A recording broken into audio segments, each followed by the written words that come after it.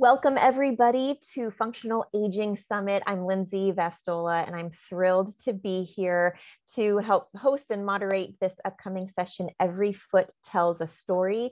If you have not heard Dr. Emily Splichal speak, you are in for a treat, and I guarantee that you will become addicted to learning from her and listening to her. And I bet if you even want to say in the chat, if you've been following Dr. Emily, if maybe you are certified with her or read any of her books. Dr. Emily Splichal, she is a functional podiatrist. She's a human movement specialist. I feel like I'd take the whole 90 seconds to say all of the amazing things. The founder of EFBA Global. She created the Barefoot Training Specialist certification and the inventor of the amazing Nabosu barefoot technology, which I use myself and is phenomenal and changing lives. That is just a short snippet. I always learn something from Dr. Emily. She has this keen ability to take something very complex and simplify it and make you excited to learn about some of the things that you would think you would never be excited to learn about, and makes it in is able to communicate it in such an effective way. So I hope you're as excited to hear from Dr. Emily as I am. So welcome, Dr. Emily. Welcome, everybody. I will be moderating the chat. If we have time, we're here for about an hour. If we have time for Q&A, Dr. Emily, we want to kind of do that at the end if we have time. And I'll come back on and moderate that there. But any questions you guys have, any trouble, I'll be moderating the chat in the meantime. Dr. Emily, I want you to have every moment that you can to share your wisdom and gold with us. So I will turn it over to you. Everybody enjoy. Thank you, Dr. Emily. Of course. Thank you so much. And thank you to everyone who is spending some time with me to learn about our feet. This lecture. Sorry, I don't know if you can hear me. You cut out there for a moment. Okay. But try not. But I think overall you were good before. So. Okay. Perfect. So I don't know, Zoom is having a mood today. I apologize. Aren't we all sometimes? I know. This is going to be a slightly different perspective on how we can look at feet. I'm going to assume that maybe you're doing some barefoot training with your clients and you're starting to get some sensory stimulation from the feet. Maybe you're mobilizing the feet. So this means that you are actually seeing their feet. So this is going to be a little bit of an exploration on how the foot is telling you a story based off of some of the different alignments, maybe some calluses and some other visual aspects that you can see within the feet. And then we'll, of course, tie that back to movement, how it affects movement and balance and stabilization for your clients as well. This is sponsored by Nabosu, which I'll speak about towards the end. Lindsay mentioned it briefly, but it is just our sensory product line to optimize the way that your clients are moving. Lindsay also did a very wonderful introduction to me. Thank you so much. So we're just going to jump right into the content. So our goals is to be looking at a few things that you might actually be seeing in your clients and not realize that it's actually connected to the way that they're moving.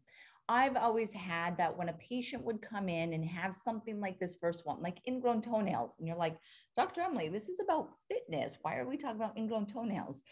There is a reason of why people are getting ingrown toenails, calluses, losing nails, things like this. That is actually based off of how they move. Everything that I speak about ties back to movement. It's you as the detective to determine what is that movement pattern and what is the effect of that movement pattern on the greater optimization or efficiency or injury or performance for your clients. So let's talk about these beautiful ingrown toenails. Oh, maybe you guys have not had breakfast yet, so I'm sorry for some of these things. So an ingrown toenail, let's say you have this in the great toe. So it's on the outside and you want to start asking yourself, now, if someone has a ingrown toenail, do they have an associated bunion? There is a correlation between ingrowing toenails and bunions because bunions affects the way that you walk. It affects the way that you push off. Instead of pushing through your toe, you kind of go around the toe. And I know it's a little bit hard to visualize. If I'm Hopefully you can hear me.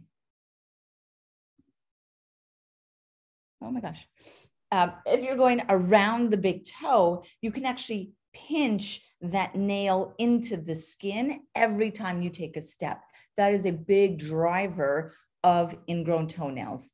There's also something that is, it looks like a bunion, but it's not a bunion. And I'm excited to show you guys this because I get asked it a lot. And it also wants you to inquire a little bit about the footwear that your clients are wearing. And then, like I had said earlier, the way that they're pushing off. So there is something that is called a hallux interphalangeus. And I want you to just look at this picture for a moment. And then I'm going to go forward and I'm going to show you this picture. Okay. So people love to talk about bunions. This is a classic bunion. You can see the deviation at the first MPJ. The first met head is swinging out. The toe is coming this way, making the bump on the side of the foot. We can appreciate that. Now look at that. And let's go back to this. Okay. Do you see how there's actually this angulation at the next joint? And that next joint is called a IPJ. If you see this in your clients, this is not a bunion. This is not something that you would use correct toes and toe spacers and do short foot and strengthen the intrinsics. Completely different issue. This is a deviation that is often caused by limited dorsiflexion in the first MPJ. It can be from shoes. It's from inefficient push-off positions, and it is a big driver of ingrowing toenails. So I just want you to appreciate it. One of your takeaways from this lecture is this is not a bunion. It looks like a bunion to typically the patients will think this is a bunion, but it's a little bit deviation. You cannot correct this without surgery. Very different animal than this bunion. Bunions in themselves are also very deforming in the way that someone walks. It has essentially unlocked the foot, destabilized the foot, and it changes the way that they push off. So they roll around that nail. If you could see here, look exactly, I just see an ingrown toenail happening right there. I also see an ingrown toenail easily happening here as well, because you're rolling off of the side of that foot. So when you see ingrown toenails or your client experiences them, look for a biomechanical cause or a movement cause to that nail. Not just saying, oh, they're from pedicures, or oh, they're from how you cut your nail, or they're from your shoes. Okay. Now this push off position is really important. When you push off,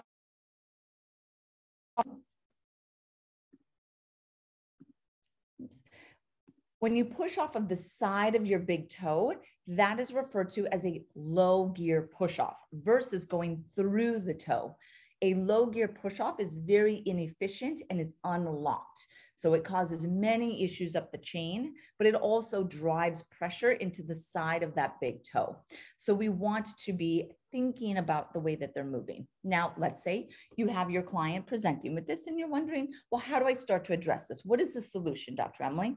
If it is a classic bunion, a bunion, not the interphalangeus, but a classic bunion, you're looking at toe spacers such as correct toes, bunion booty. You can use any toe spacer off of Amazon if you want. You can pull the toe to the side and then start to strengthen the foot through short foot.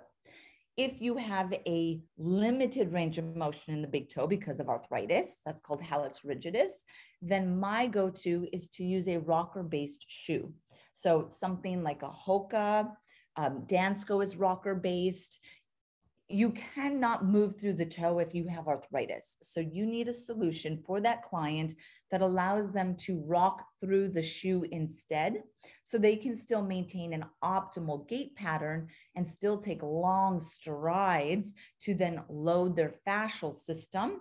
If anyone took the pelvic balance with me yesterday, I spoke a lot about the power of long strides. To take a long stride, you need to get dorsiflexion in your big toe. If you don't have dorsiflexion in your big toe, we kind of need to take it out of a shoe so we can keep that movement pattern. Okay. Of course, look at wide toe box shoes is really important. And then train for a high gear push off. So centering the toes, teaching them to roll through all MPJs versus deviating out to the side. So that is our first story that's being told within the foot.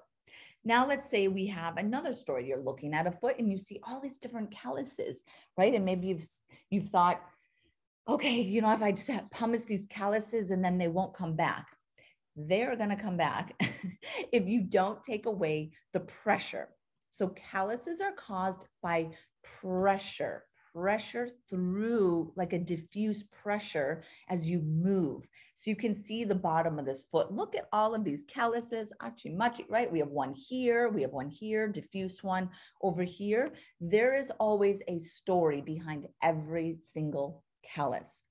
Now, a pinched callus is probably one of the most common that you may see. And a pinched callus is a callus on the inside of the big toe and just on the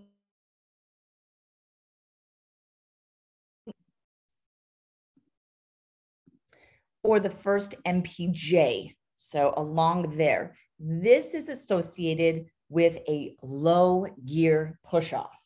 I can tell if someone has pinched calluses that they're doing a low gear push off, and I don't even have to watch them walk. I don't have to do a gait assessment because I know how they're walking, right? And then we understand the effects of a low gear push off or an inefficient push off position. So this pinched callus, classically seen on bunions as well. Maybe they have ingrown toenails as well. So they all kind of go together. But that pinched callus, you really want to appreciate that. Now, another callus that you may see is actually right here. It's under the big toe. And it seems like a weird place to have a callus, but anytime you see a callus on the bottom of the toe, kind of at the IPJ, right? We saw an x-ray with where the IPJ is. Hands down, you know, limited first MPJ dorsiflexion. That is what it means. Maybe they have hallux limitus, maybe they have hallux rigidus, but they are pushing off, most likely inefficiently through that big toe. So we want to go to the rocker shoe to help them move through their foot to get that long stride and that optimal gait pattern. So this IP callus is what it's called. Very classic when someone has limited dorsiflexion first MPJ. So these are some of the questions that we want to be asking ourselves when you see calluses around the big toe and on the hallux. What's that range of motion of the first MPJ? Assess them open chain, assess them closed chain. Do they have a bunion? If they have a bunion, go to what I mentioned earlier, toe spacers, correct toes, bunion booty, get them centered so then we can move through this foot in a more optimal pattern. Similar to the other one, right? Oh my gosh, we're going to see very similar ways to address these different conditions. Use those toe spacers, get them in a rocker if they have limited dorsiflexion, and then train them for a high gear push off. Really important to understand that. Now, we don't just get calluses on the big toe, the hallux, the IPJ, and the pinched calluses. You can also get them under the second. So if I look at a foot and I see that they have a callus under the second, just like here, my mind is going to go straight to, I bet they have a long second digit. And a long second digit is called a Morton's toe. So a long second digit, what happens, yes, perfect. So a long second digit, you can see how this toe is longer. What happens is that we often fit our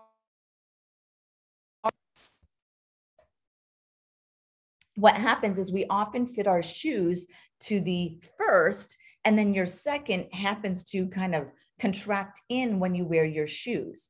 What happens when you do that to your toes in your shoes is you cause what's called retrograde pressure. So the pressure goes up, straight down, and into the bottom. And then we're getting this callus. This is a hot spot, a pressure spot, because of the contracture, the hammer toe, because the toe is too long in the shoe. Pushes it in like this, hot spot underneath here. Okay.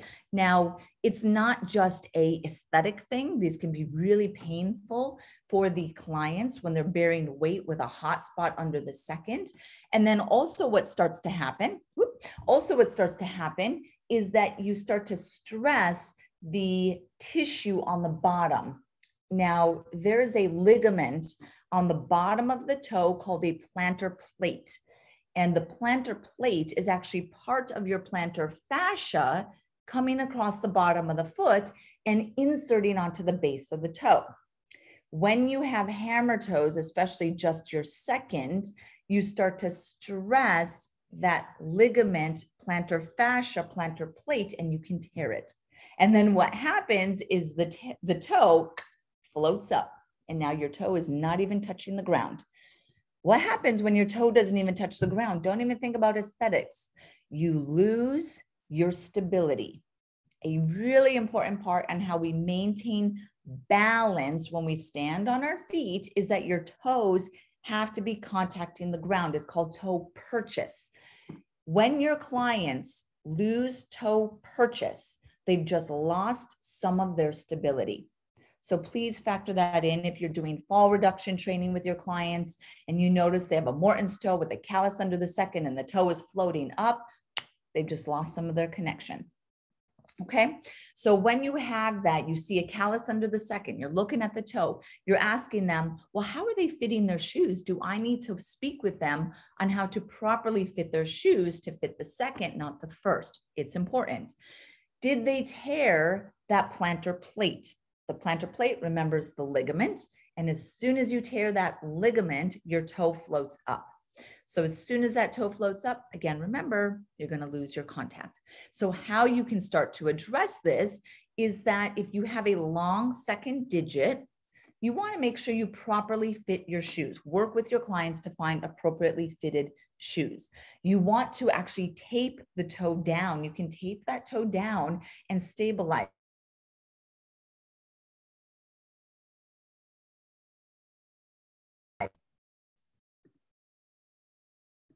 Okay, you can use a U pad, so a padding to offload that second, or you could use what's called a metatarsal pad on the bottom of the foot, and you lift the foot up and you open it up.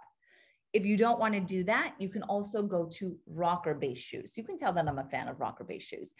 It doesn't have to be Skechers shape-ups. There are other rocker-based shoes. Hoka is a better one. Technically, there's a lot of cushion in a Hoka, which I don't like. But if you put the Naboso insoles into the Hoka shoe, you bring the sensory into an environment that has decreased sensory stimulation from the cushion. So if you definitely put any of your clients that have, they're a little bit older, maybe a little bit less connected to their feet, and you put them in a rocker-based Hoka so they can move through a gait pattern, you got to tie in the Naboso insoles, okay? All right, here's another one that we see, and this is actually really common with the aging population because of different neuropathies and how they affect the foot. So this is a tripod foot. So let's say you look at the bottom of your client's feet and they have callus under the first, callus under the fifth, and then they got a hot spot under the heel. Boom, they are very tripoded.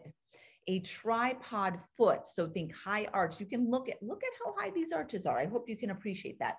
High arch foot, tripod calluses, rigid, rigid, rigid foot. Okay, it may be very painful for them to be barefoot on a hard surface because of the rigidity of that foot. So you want to start thinking, I need to mobilize this foot. I need to get this foot to relax the intrinsics in the bottom of the foot, relax the extrinsics of the lower leg, and get this foot to relax. I hope that you can appreciate the hammer toes, the contractures of the digits on here as well. Totally goes hand in hand, right? Higher arch feet typically start to get the toes contracting and lifting up. So that means they potentially lost purchase in their toes. We don't want to be balancing on a tripod with our toes not contacting the ground. That's greatly going to contribute to a fall risk. Okay, so that tripod, high arch, you often are also going to see this with limited ankle dorsiflexion. So if you see limited ankle dorsiflexion in a tripod foot with high arches and contracted digits, those all go together. And in your mind, that should mean rigid, rigid, rigid. I need to get this foot.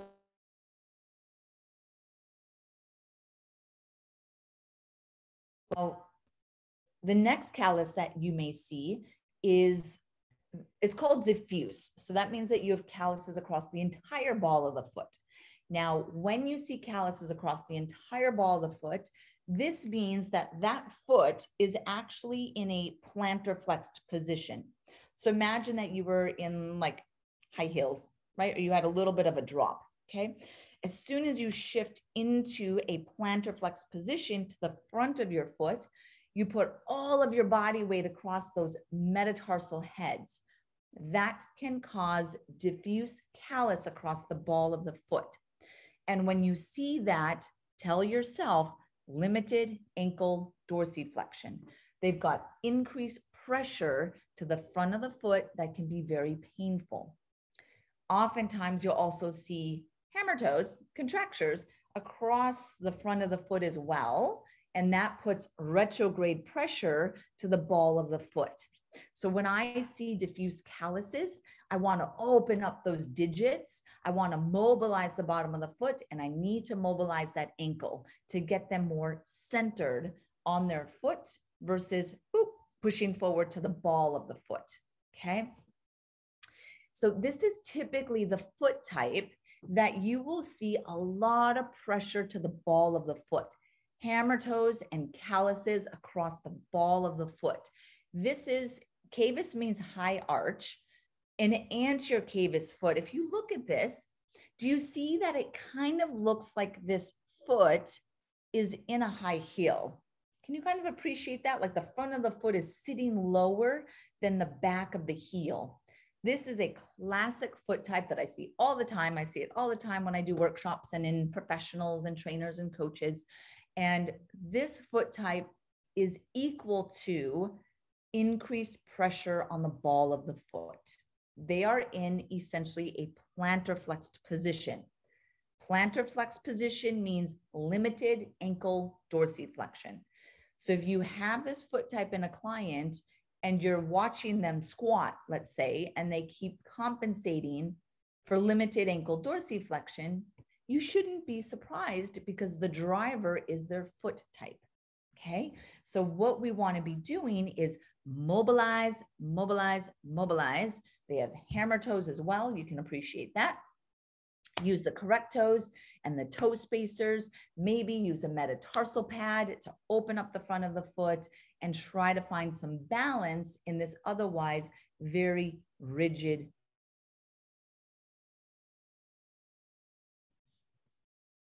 And also remember that when people have rigid feet and ankles, their hips are almost always rigid as well. So you can start to make that association when you're looking at your clients. Okay. Now, one thing that I do want to mention here is something we want to ask ourselves is, do they have an underlying neurological condition? So there is something that is called a neurological cavus foot. So remember that cavus means high arch. And when people start to get various neurological conditions, a stroke is probably one of the most common that you'll see this in. But Charcot-Marie-Tooth, if you're familiar with that, that's a sensory motor neuropathy, but you could see it in other neuropathies that have persisted for many years, is that the whole foot kind of pulls in like this, and they get this really, really, really high arch with hammer toes, and it's really rigid and stuck.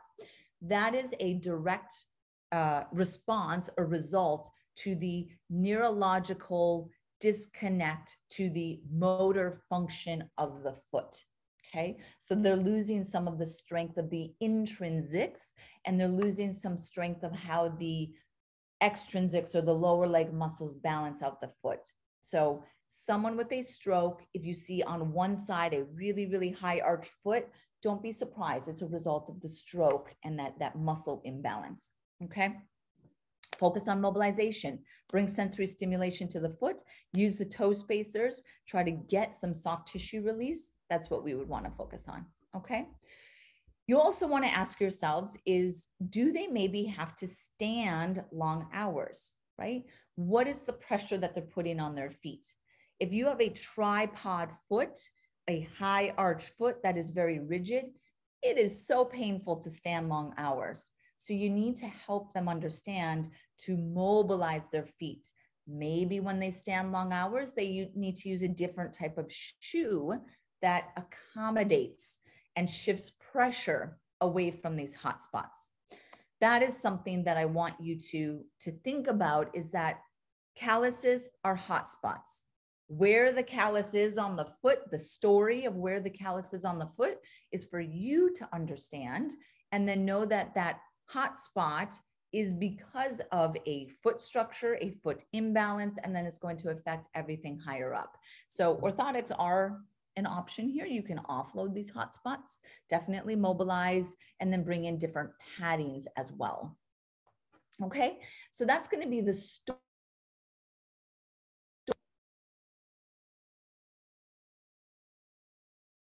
Sorry, that's going to be the story of the calluses.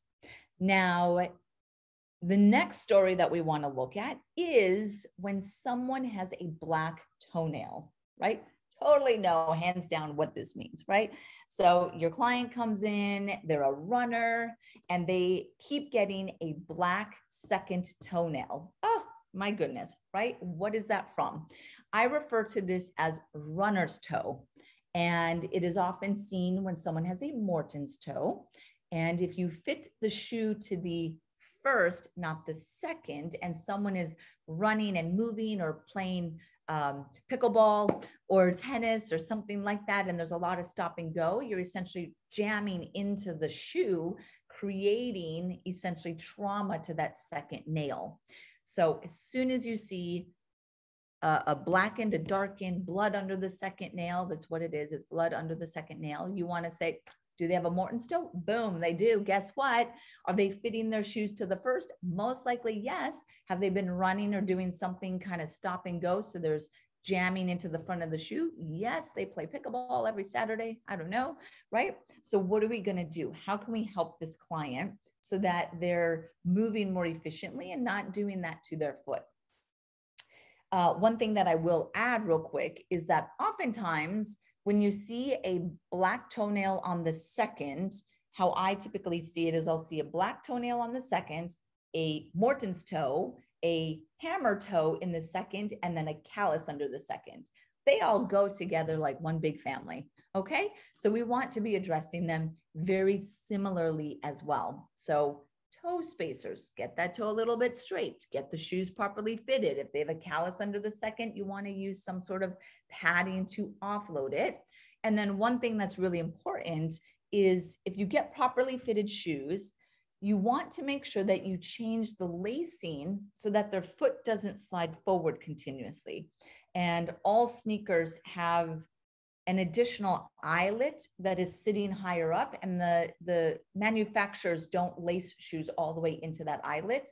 But if you look at your client's sneaker, there's one additional eyelet that if you lace it in there and you tie the shoe a little bit higher up the foot, it'll prevent that foot from sliding forward.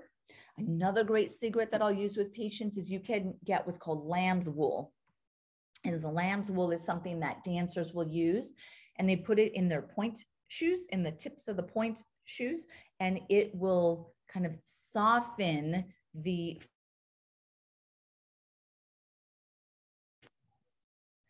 jamming that's happening in the shoe. You have this lamb's wool in the front, and it's going to be a little bit softer for that client. Okay, that's also really good for the older client because the skin is thinner in an older client. So if you have thin skin, the sensitivity of the skin is higher. Under the corns, I believe I will mention it, but something also that you can see is that when you get hammer toes, you're going to get a callus on the tips of the toes. So if you ever get a callus on the tip of the toe from sitting like this, that's also something you want to be really mindful of. Okay. Now, corns, woo, we are in our little dermatological class today, right? I am turning you all into dermatologists.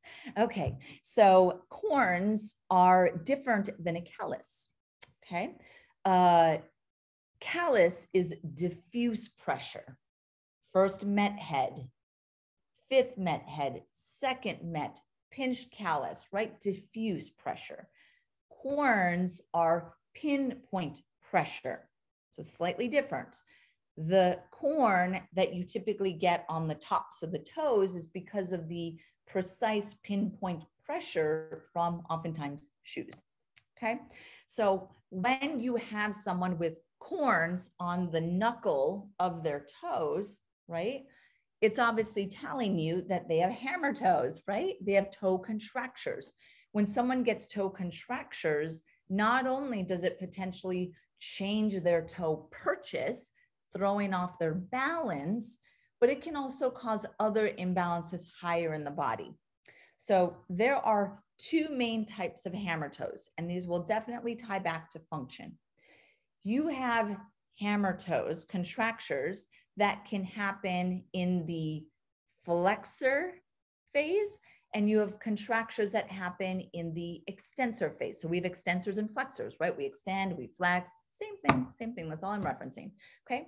Your flexors of your foot are on the bottom of the foot, right? They insert on the bottom tip of your toe.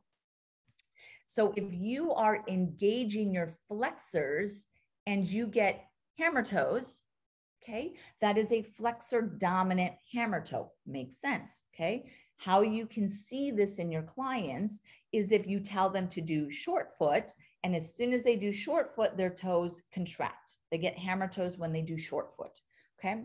Another way that you can see it, and that I love to assess it,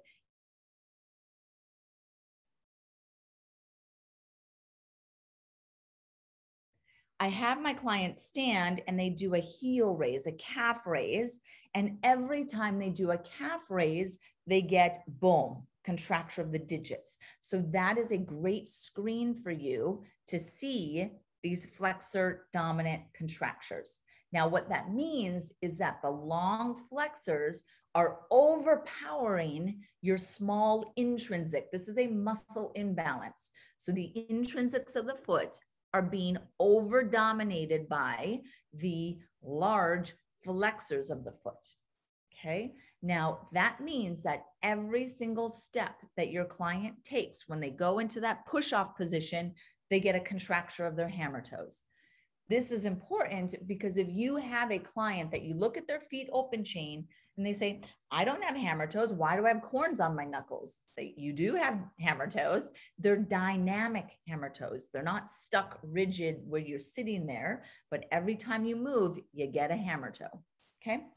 The extensor ones are going to be when the extensors on the front of your ankle, inserting on the tips of your toes, but the top of them, those engage when you squat.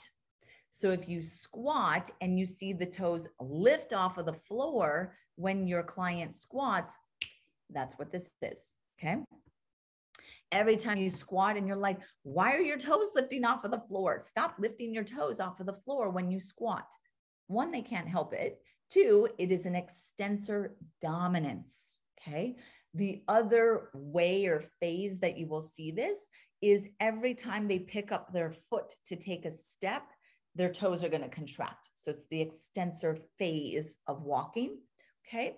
Now, where and how and why the extensor dominant occur is oftentimes limited ankle dorsiflexion, limited ankle mobility. Okay.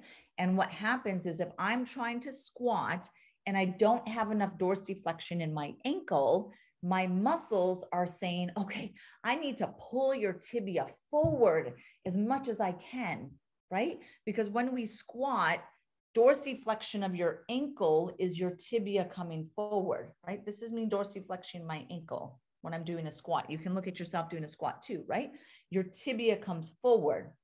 So if you have a limited ankle dorsiflexion, your muscles say, pull tibia forward farther, harder, right? And it starts to pull with your extensor muscles, and your extensors lift.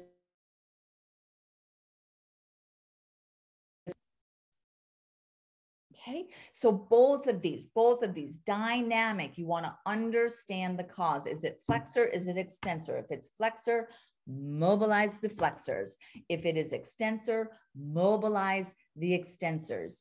Then you want to get some correct toes, toe spacers, right? I don't care what brand you use. And then you want to strengthen the intrinsic muscles. If it is an extensor dominant hammer toe, you need to mobilize that ankle. you really want to ask yourself, what is the cause of their limited ankle dorsiflexion, right? I have a whole webinar I did on limited ankle dorsiflexion. Is it soft tissue? Is it osseous? Did the talus shift forward? Is it spasticity, right? What is causing that limited ankle dorsiflexion so that they can stop engaging the extensors and getting these hammer toes dynamically, okay? So that's the way that we want to kind of be thinking about this. Now, outside of the calluses and corns, you have another common soft tissue irritation that can occur, and this is going to be blisters, okay? Now, blisters are from friction. So that means that as that client is moving, as they're pushing off, whatever movement pattern phase they're in, there's something that is causing friction. There's rotation of the foot somehow. And I often see that this is during the push-off phase. So when people have limited first MPJ dorsiflexion, okay, limited dorsiflexion in the big toe, when they go to push off and take a step, they don't have enough range of motion in the big toe, so they turn their feet out, they spin. I actually call it a cigarette twist. So that means that every time they take a step, they actually twist the foot like this. That's friction, right? So when I see a client or a patient that has a blister under the first met head or a blister under the big toe, I know for sure how they're walking. I don't even need to watch them walk. Okay, they're doing this cigarette twist, this spin out as they go into their push off phase of gait. Okay, so that means we need to then understand and go back to what are the causes of limited first MPJ dorsiflexion, right? Is it because they have a bunion? Is it because they have arthritis? And then we want to go to the other solutions of what we went over. Okay, now real quick with the blisters, if you do have this,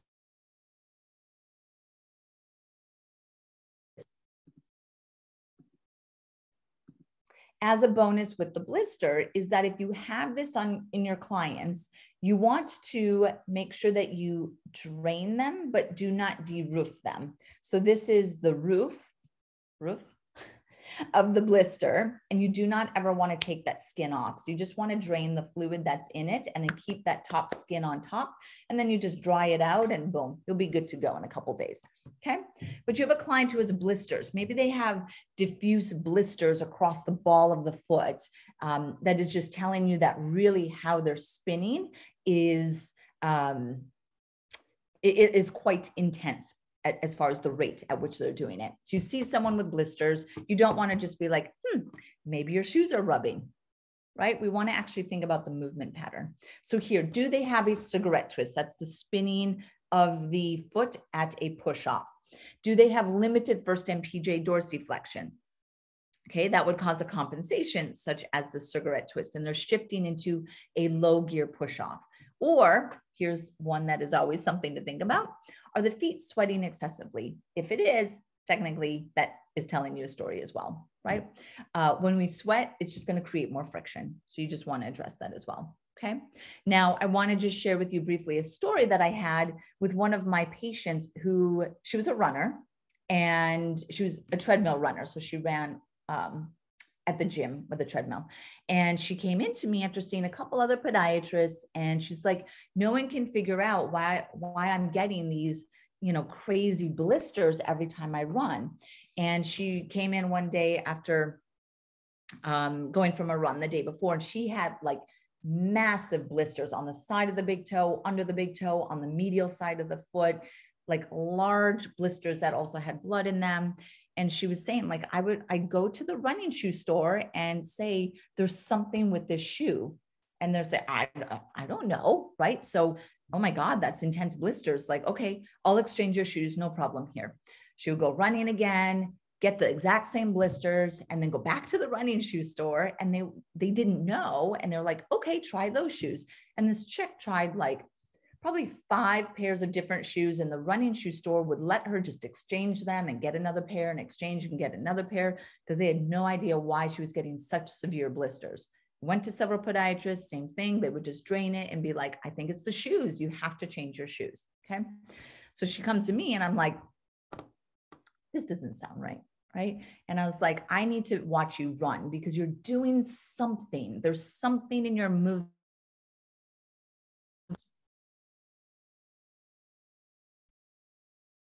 Okay. There's something in your movement that is causing the blisters. So I have a treadmill in my office and I said, okay, I'm going to watch you run. So I took her to the treadmill and she ran and I'm watching her run and I'm like, okay, I'm not really seeing that much.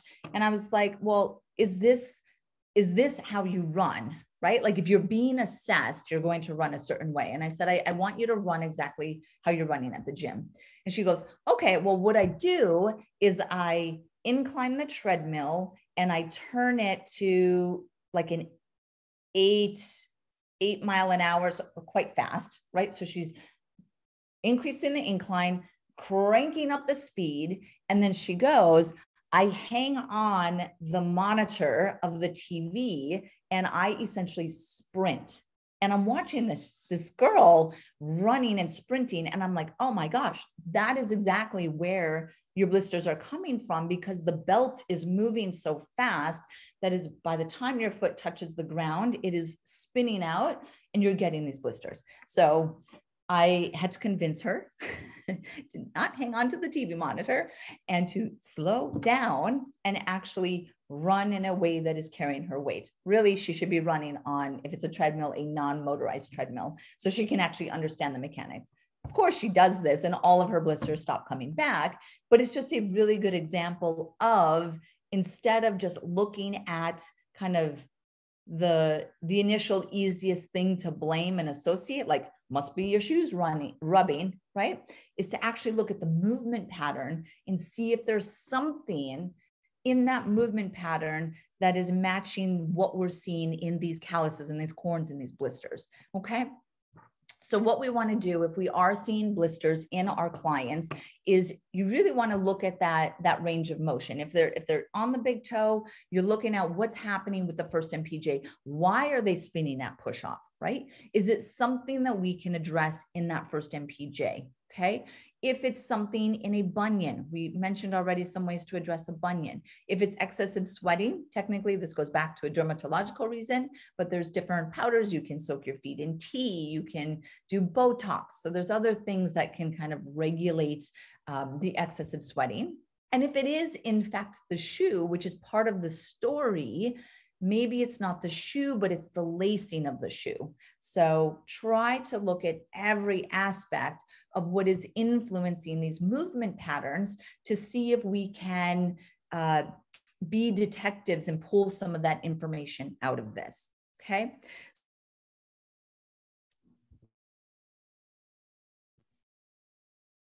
Well, my microphone is back. I want to summarize and then open it up to some questions to see if you guys have any additional stories that you're seeing in your clients' feet that you've always wondered about.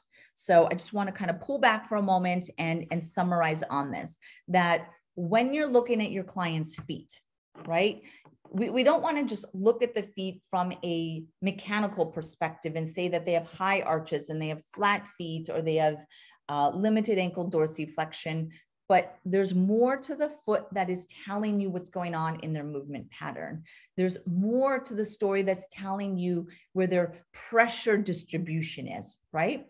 If you look at the foot and you see calluses on the front of the foot and you see a higher arch foot, technically you don't even need to assess the ankle joint dorsiflexion because you know that it's limited.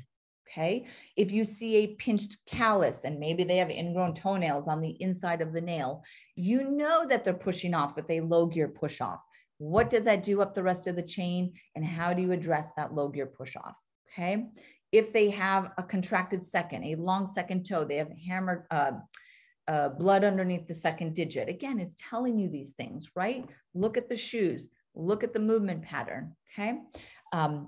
As you are thinking of any questions that you may have, I'm just going to briefly tell you another story as far as 2 times in my career of training people about how to assess the feet is probably I've trained maybe 25,000 people. Now I can't keep track anymore, but through conferences and seminars I've done and virtual, just literally everything that I've done in my education career. And there's two women that I remember training when I was in Australia this one time, and both of them were blind. And it was really, really cool to teach them. And I was teaching them this stuff that I was saying, you know, your eyes are shut, you're blind, right? So you have to use tactile touch, and they would palpate the foot and feel these different calluses and corns and different kind of story that the foot was telling from a tactile perspective. And they could extrapolate just as much as the person that could actually see. And I taught them also how to do a gait assessment through auditory. So they would listen to the different phases of gait on a treadmill. It was super cool. And they were actually some of the most astute, like they could actually pick up things that when others were too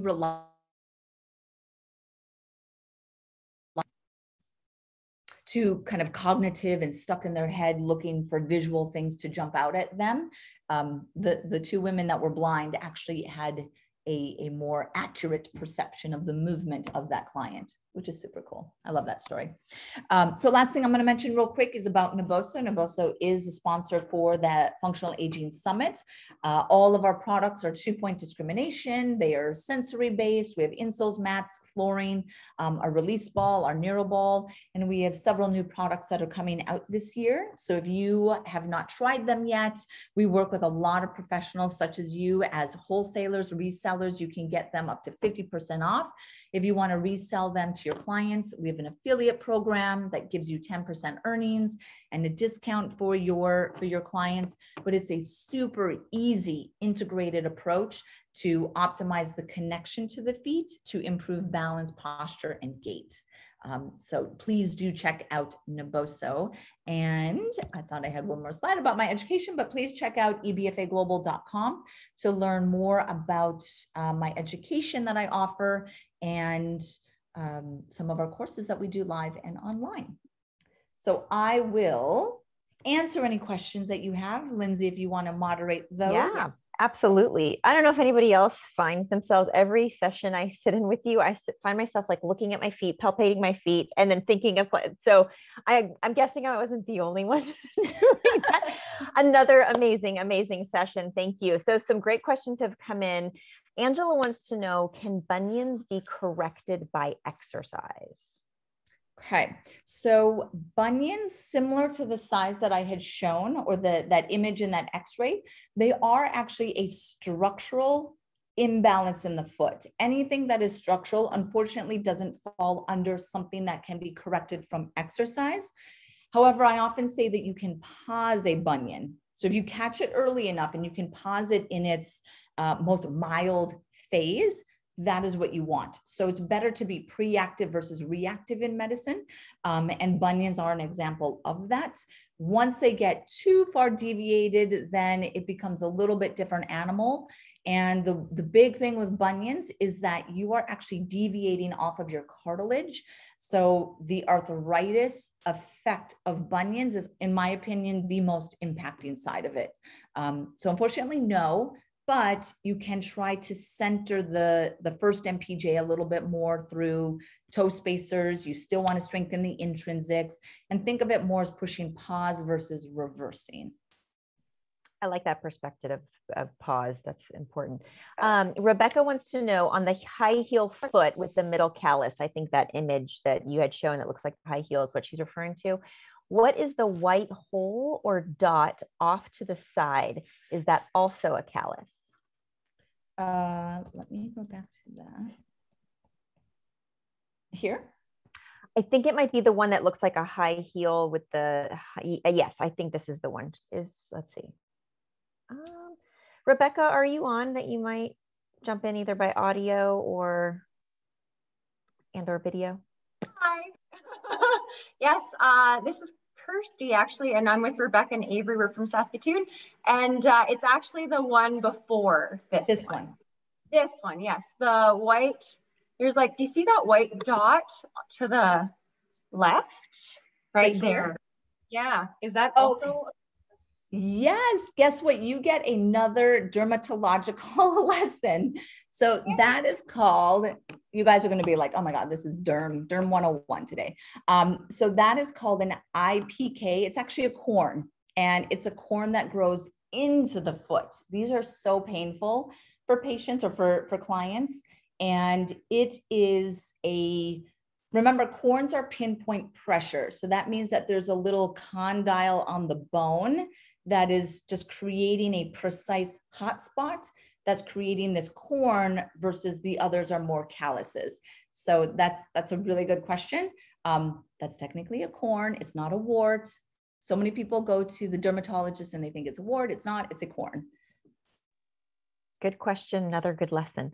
Anne wants to know, what about bunions on the outside edge of the foot by the fifth toe that cause any mobility solutions? Yes, so that is called a Taylor's bunion. So a Taylor's bunion is on the outside of the foot that is not caused by any sort of muscle imbalances or biomechanical imbalances, very different than a traditional bunion. It is really based off of that person's unique anatomy and the fifth metatarsal shape. It can be a little bit more associated with shoes.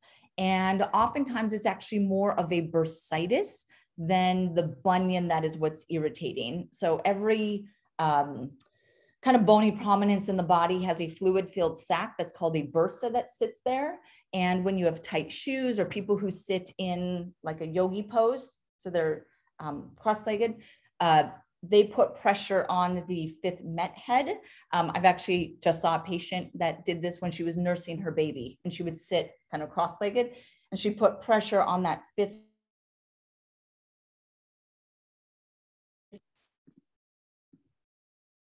Sorry. And then she got a bursitis right from that. So it's not in the same way as the traditional bunion, Taylor's bunion. Great explanation. Patty wants to know, she says, I walk regularly and have recently been having hip pain after my walk on my left side. Is that due to her feet, a foot, something there she's talking about? Yeah. So without seeing her walk and doing like a larger evaluation, let's say that was your client and they're saying this, I just want you to start the conversation in your head to be, okay, she's complaining about hip pain when she walks. Let's think about the phases of gait and stride length and how you swing the leg forward. And then just say, okay, what are the ranges of motion that we need in the foot and the ankle? Obviously you need ankle dorsiflexion and you need first MPJ dorsiflexion. So I would look at the foot and start to see what is the stability, what's the range of motion, what is the strength of the foot, are they overpronating, is it high arched, are there hammer toes, right, are there bunions, and just start to look at the foot that way. So I don't have an exact answer right now, but that's the question that I would ask. And if I saw her as a patient, that's what I would do, is I would assess the foot in all of those different ways. I think the big takeaway from that question is just because someone has hip symptoms doesn't mean the hip is the problem. It could be in the foot as well. I'm going to piggyback on that and kind of go off script. And there's a couple more questions here, but I think whether it's personal or with your client, when it's, as a fitness professional, when it's beyond your scope, right? There's so much that you can look at and assess. Where would you suggest that person goes, go to see, right? Is it an orthopod? Is it a podiatrist? Because maybe they're not getting to the actual root of the issue. Is that something you might be able to give some guidance on?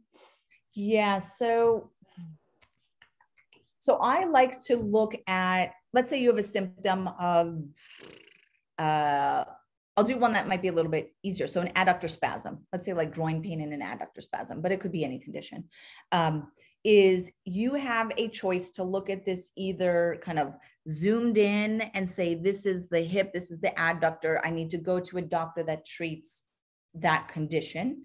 But then you could step back and pull away and say, what's happening in the global system of how this person is moving? That would be kind of an integrated functional approach. Now, there's a benefit to both of them, and there's an appropriateness to both of them. Let's say that this client with the adductor bad,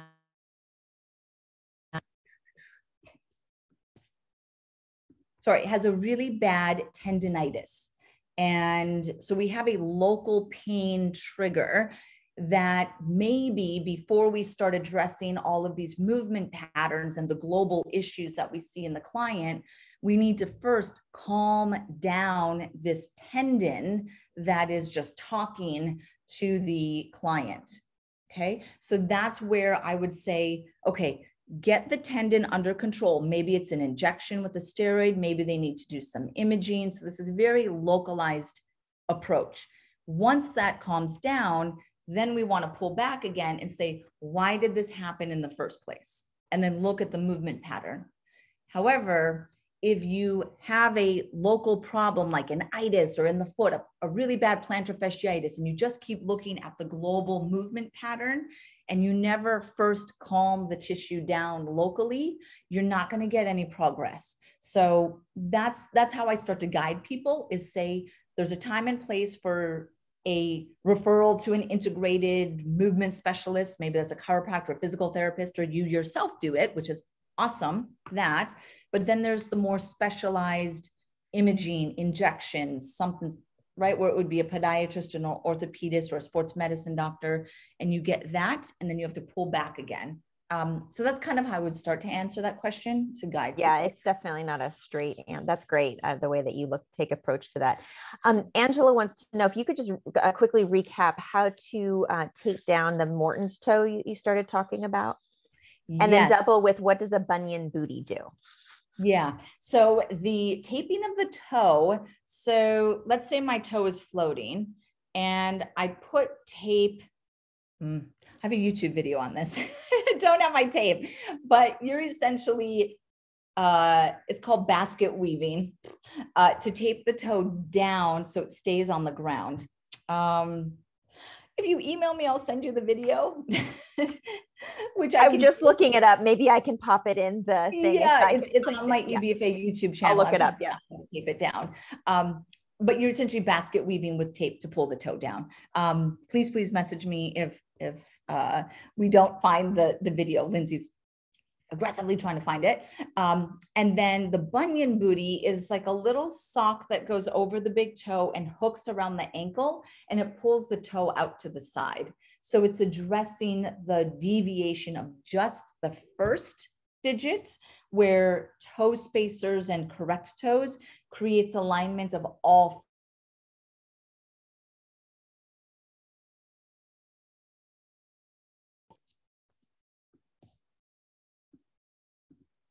So yeah, so there's a time and place for a bunion booty, but also the toe spacers. Okay, we have a couple minutes here, and I think you're staying on for an hour for more Q&A, which is that right after this, I think? I don't know. 30 to 1:30? I think so. That's what the schedule says. I'll double check. But in the meantime, we've got a couple minutes. Is a ganglion cyst on the ankle caused from imbalanced biomechanics, and how to assess that? Okay, so a ganglion cyst, this is great. I'm sorry I don't have an image of that. That's another dermatological thing. But a ganglion cyst, whether it's on the wrist, so sometimes people think of them on the wrist, but they can also be in the foot and the ankle as well. A ganglion cyst comes from joint trauma. Okay, so that's the most important thing to understand, and that it is a extension or a leaking out of joint fluid into this space, which is the ganglion cyst.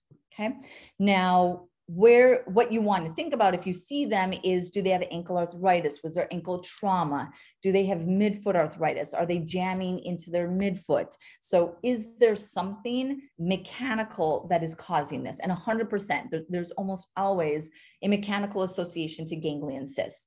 In the wrist, you get them from like yoga. I've seen people get them in yoga or doing planks and down dogs, and they have insufficient wrist stability. So they kind of collapse into the wrist and they jam the bones of the wrist here, and then they can get a ganglion cyst here. Or they're carrying really heavy things and they're not engaging in their fascial system really well, and they pull on the joints, and then they get ganglion cysts that way as well. So that's a really good question, and it is something that also is telling a story about the potential stability and range of motion of that foot. One more quick one here. I don't know how quick this could be, but why is plantar fasciitis so hard to rehab? Okay, what I would say to that one is when you get someone with plantar fasciitis is you want to, and the way that my mind thinks is that I want to differentiate it between acute and chronic.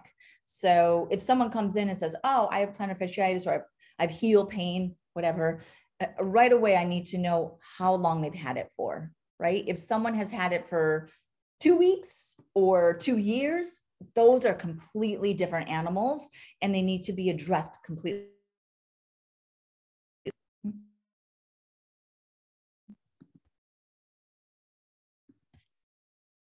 Sorry. So they're completely different animals. The one where you have it for longer period, you actually get degeneration of the fascia itself.